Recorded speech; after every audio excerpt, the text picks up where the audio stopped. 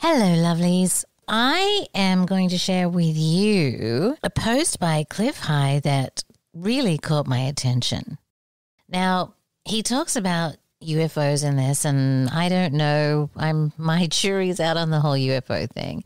But what he is doing is essentially applying a different lens to historical information. So this is the thing that hit me when I was working on the magic show in the very beginning, is that trying to understand ancient Egypt without looking through a magical lens is a complete waste of time.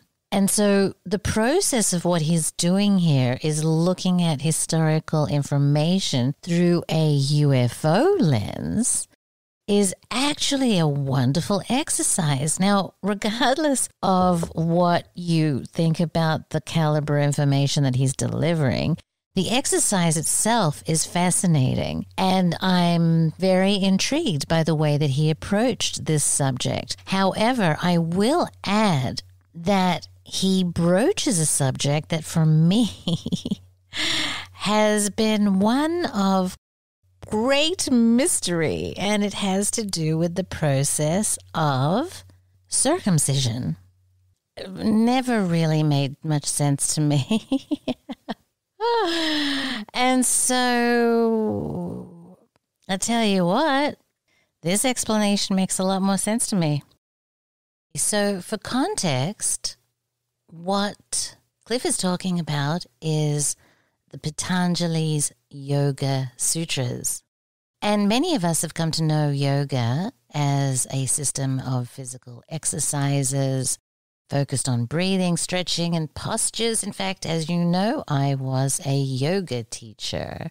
But what Clif is doing is he is imploring us to reconsider this limited perspective. What Clif believes is that the Patanjali's Yoga Sutras are not a mere guide to physical well-being. He believes they go much deeper, and he has a rather intriguing perspective. Clif believes that the Yoga Sutras have been misinterpreted and misunderstood, that they really actually are a book of instructions on how to interact with mind-to-machine interface technology used by space alien conquerors who have influenced many of our civilizations over the past 12,000 years. Now, let's not necessarily dismiss this out of hand. I would say that if you're interested, Clif has an audio, which I'll post below, and several blogs where he's actually done translations. And the whole thing is simply intriguing. So have a listen, my lovelies, and follow up with Clif's blog posts and let me know what you think. Patanjali's Yoga Sutras is a bunch of individual lines of instructions that if you read it as though it's talking about the mind-machine interface, it is directly talking about that. You can interpret it in a religious sense if you wanted to, in which it becomes very vague and less than focused. Well, what if it was not ever intended to be religious? But what if, in fact, the yoga is the union with the mind-machine interface, and all of the descriptions of the Yoga Sutras are how to keep yourself safe and how to effectively interface with this device. And then what will happen, if you screw up or if you're successful. Okay, if you read it that way, it's a straightforward tech manual. It says, this is what you do. It is an instruction manual for this exact kind of a purpose. If you read it as a religious text, as I say, it becomes a little vague. I mean, it discusses meditation, but not in the way that the great Zen masters discussed meditation when they were quite explicit about everything that would happen. And there was no ambiguity. It wasn't vague at all. It was precise, concrete, practical. All right? And so we see that in the Sanskrit literature, there's tons of practical literature about meditation. Right? Very specific, very pointed, precise, what each aspect of your body does, and so on. These don't involve any vague word associations, okay? And so they're quite precise in the sense that they say, if you arrange to do this with your eyes, crossing your eyes this particular way and holding this particular kind of a vision in terms of how you hold your eyes relative to what you're seeing, then the following things will occur in your brain and in your mind. Okay, and so these following things that they're describing go to how to interface with these machines. Now, bear in mind that at the time that these instructions were put down, the space aliens were telling us how to use their equipment. And because they needed more slaves, right? In my opinion, they came here in a depleted fashion. That is, as though they had had a very long trip or had been harassed and had been worn down by some kind of an enemy on their way here. In any event, though, they set these instructions down for humans, and basically it's like, okay, here's how you drive our cars. Okay, you sit yourself down, you do this, you do that, you put your foot on the brake before you push the start button, that kind of thing. Very precise, explicit, practical descriptions. Okay, some of these go, as I say, there's vast quantities of literature about meditation practices. Now, this literature describing the meditation practices in Sanskrit are not vague at all. Okay, they're not at all vague. They're not trying to do word reassignment the way that we see in the commentaries on Patanjali Sutras or on other stuff. There's a lot of these books that are commentaries, okay? And so in the Patanjali Sutras, which are part of a vast tradition of descriptions and writings that have been interpreted, in my opinion, wrongly as being directly focused on meditation for enlightenment. And so if you're a meditator and you're way into this stuff, you see that you run into these ideas of that are described as samadhi, as moksha. Basically, they're talking about enlightenment and so on. But if you look into the words themselves, you find that a lot of these words are very accurately applied to dealing with a mind-to-machine interface. So there's a lot of descriptions about the idea of moksha or moksha, which is the idea of release. Okay, and so the meditators interpret this in a way that is not enlightenment. Okay, it is the release of your cares, your striving, the release of the tension of being alive relative to this idea of seeking enlightenment. Okay, that's, as I say, it gets really vague and all of that. But if you actually get into the literature in which these words appear and keep going further and further back and so on, you find these words being used, like where it says in some of these, it says, if you achieve this mindset with the machine interface, then this is how you get release from it. This is how you release yourself. And this is important because these mind-to-machine interfaces are, and they're very deeply described in Sanskrit. I've found a whole treasure trove of material going into how these machines affect your mind and this kind of thing, and what it is like as an experience to interact with these machines. So now, these things are described as like,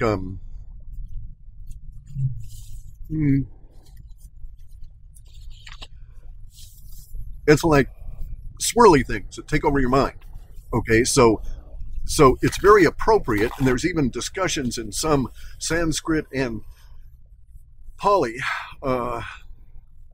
languages about the interaction at that level and how it is visually, when you first interconnect, you're presented with a vortex, and then visually you get an impression of a vortex, but then when you get into it, you fall into the swirling bit, and they call that the maelstrom. Okay, it's also described as the whirlpool, and the whirlpool exists at the center of the vortex. And once you connect to the mind-machine interface, the point is to move your mind down to where it goes into the whirlpool, and that's where you can apply your mental energy to make things happen, okay, with the machine, levitation or whatever. And then there's lots and lots and lots of discussion on what to think, how to think it, such that these machines behave themselves. So you have to understand that the reason we think these instructions are for meditation is because so much of these instruction sets are going to the idea of internal mental control. But it's not internal mental control such that you have a happy life or that you become enlightened or something like this, right? Again, a very vague phrase. What is enlightenment? How does it affect your body? How does it affect your mind? How would you know if you were enlightened? Okay, so if you get into the language, you see that they're not talking really about that. And so it all goes to the idea of affecting the power of the machine through this interface with the power of your mind. And so it can be seen, obviously, that if you have a scattered mind, you're going to have real problems controlling these machineries. And so if you're just cruising along, you finally get the Vimana to, which is it's a stone device, massively heavy, 30 or 40 or 50 or 100 tons, 5-story, stone pyramid kind of like building, and it flies. And you're the pilot there. Well, you connect with the machine, you go to the vortex, you decide which half of the vortex you're going to dive into the whirlpool from. There's reasons to choose one over the other depending on what's going on. And then you get in there and you're in the whirlpool. So your mind has melded with this interface. That's when it becomes really fucking dangerous. Because if you start thinking of, a Simpsons episode, who the fuck knows what's going to happen? Because that device doesn't understand the Simpsons episode, but because of the nature of that part of your mind that does the work interacting with the device, casual kind of imaginings, fantasy, musings, all of these kind of things can get your ass into real trouble. Okay, so you could see that if you were just randomly thinking about shit and, happen to think about a video game you've been playing while you were driving the Vimana, well, that ain't going to do too well because you're not driving it with your hands. You're driving it with your mind through your body. So things get real complicated here, right? And so not everybody was going to be a good Vimana driver.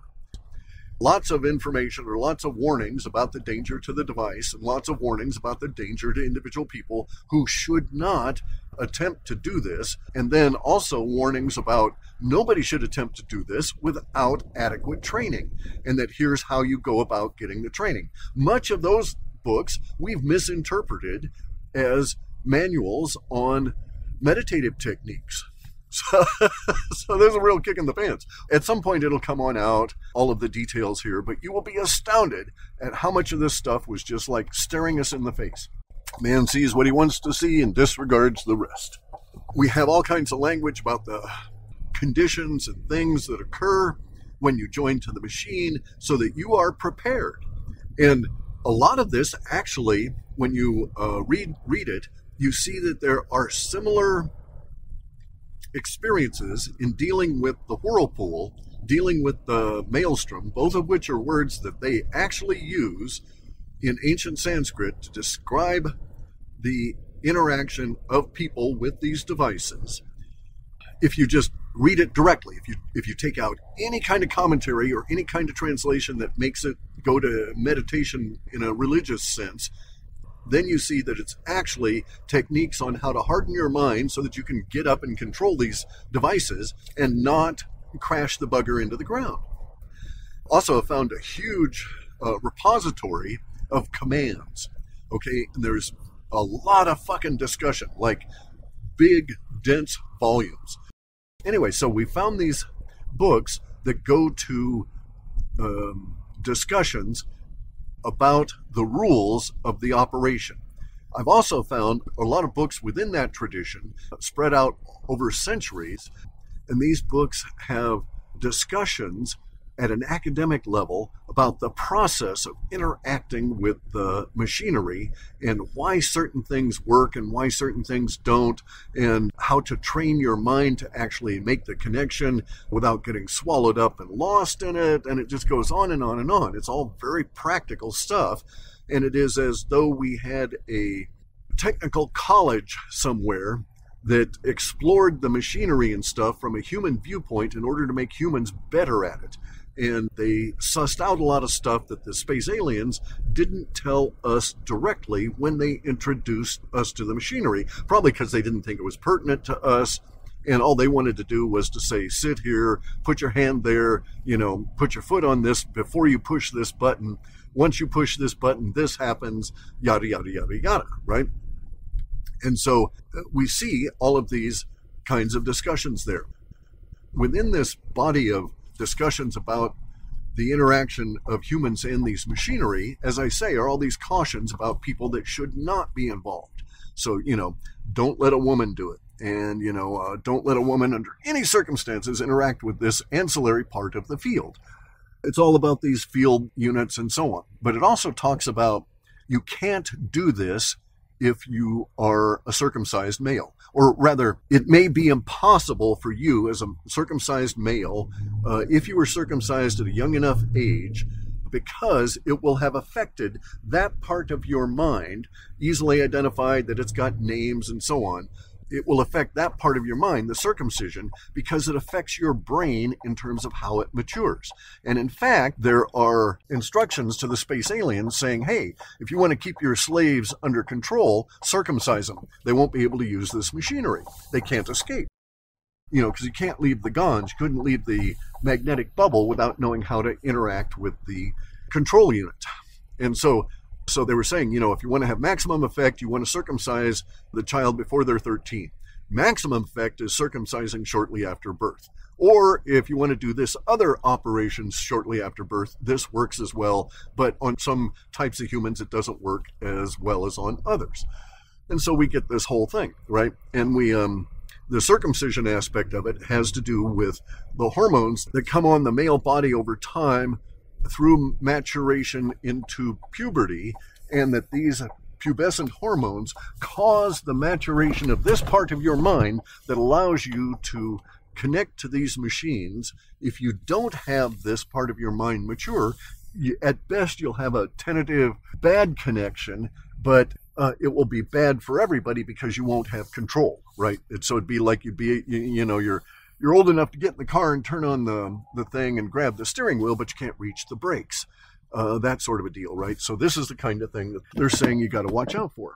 These discussions go to the idea that certain kinds of wounds that would happen to men in battle would make it such that you're not a good candidate to operate these machines. And there's a long list of them. And so there's this list of cautions found in this manual of the command and control instructions of these devices that give you hints, not hints, they explicitly say, you don't want these kind of people using these things, right? So this is all quite complex, and we've only scratched the surface, and we've only done it in this one language. So some of these books are 2,000 and 3,000 pages long, and they may be fragmentary. Just as we know, there's a big introduction to Patanjali's Yoga Sutras, that if you read the book as a technical manual for interacting with these machines, then you see that there's a big introduction that's missing, that we're looking at fragmentary material. We knew that the yoga material was fragmentary, but we didn't know how much is missing, because we weren't looking at it as a realistic subject. We were taking it in a religious bent.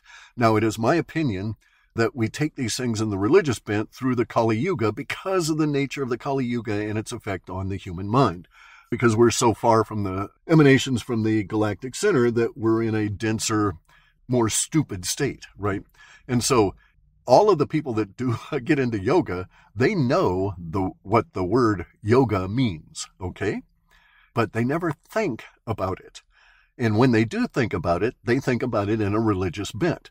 But the word yoga means union, okay? And so a joining, a melding, a union, specifically a union. And it means union because we were unified, we were melded to those machines when you attached yourself. So whatever the fuck happens to that machine happens to your mind and vice versa. And so the machine can kill you just as you could kill the machine with your inappropriate mental musing, that sort of thing. If you do it wrong, the machine will kill you or it will mess your mind up forever. And thus all of the cautions in this. This is not for kids. It's not a toy. But we took that word union, and everybody says, oh, union with the divine, union with God, union with your deeper self, or union with your soul, and so on. And, it's bogus. It was right in front of our face, and we never even saw it. It's all about union with the machine. It's all about the maelstrom, the whirlpool. And it is named that way specifically. So the space aliens in their instructions to us call it the vortex. Further down in there, in some of the instructions, they acknowledge there's a split, and there's the vortexes can be seen from one direction or from another as you enter in these machines. It is at that point that when humans take over, they liken it to the whirlpool. And you'll see that word appearing occasionally when humans have written about the experience of using these devices. They don't call it the vortex or the toroid. They call it the whirlpool, because that's the experience. That's the effect. When you plunge into it, it is literally a plunging. It is as though you have a body and you're diving into a fantastically spinning whirlpool that will respond to you. And so if you're all freaked out, it's going to get freaked out. But if you're calm, if you've done these techniques, if you know how to control your mind, it's calm. It will obey you. And that's really the secret in plain sight relative to this. So it's good that we got people doing yoga, but they're doing it stretching themselves, stretching their bodies, but not understanding the reason that we were instructed to do this was its effect on our minds. And the goal is to work the mind to have union with these devices. Okay. And of course, the devices were seen as divine. So across the centuries of decreasing emanations from galactic center, as humans become born more and more dense with each generation, as we're stupider for a long period of time with each generation, we lose the sense of that connection to the machinery and just eliminate that in our language, and we just talk about being able to connect to the divine, the gods, right? And so it's it's humans doing human shit, misunderstanding. More soon. Thank you for listening, lovelies, and I want to tell you about the Magical Egypt Summit that is coming up in September. At the Magical Egypt Summit, we are going operative. We are dedicated to pushing the boundaries of what we think is possible. We invite you to join us on this exciting journey as we explore new ways of thinking and being and challenge our preconceptions about ancient Egypt and the modern world around us. Our lineup of speakers and thought leaders is unparalleled, with experts from a diverse range of fields coming together to share their insights and knowledge. From neuroscience to spirituality, from cutting-edge technology to ancient wisdom, we'll be exploring the latest breakthroughs and the deepest mysteries of the human experience. We invite you to actively participate, sharing your thoughts, posing questions, and immersing yourself in the profound wisdom of these exceptional minds. It is full of all my favorite people talking about fascinating subjects. So I invite you to come, and I hope you're excited as I am. You can find out more at magicalegypt.com.